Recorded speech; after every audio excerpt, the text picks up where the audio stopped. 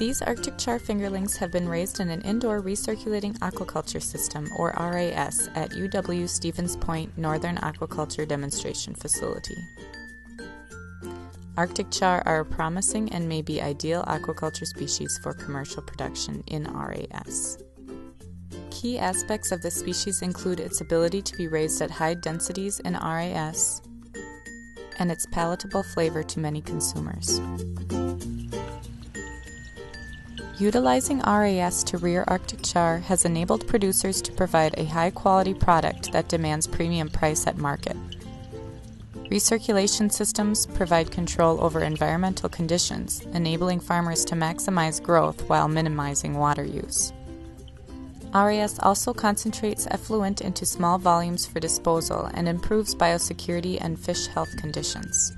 Researchers at the UWSP-NADF have been studying the effect on Arctic char performance related to photoperiod and temperature when raised in recirculating aquaculture systems. The fish in the study were reared for a 1 kilogram or 2.2 pound market as identified by cooperators in the urban Midwest region of the U.S. and were utilized for additional market studies involving flesh quality, color, taste, and chef preference.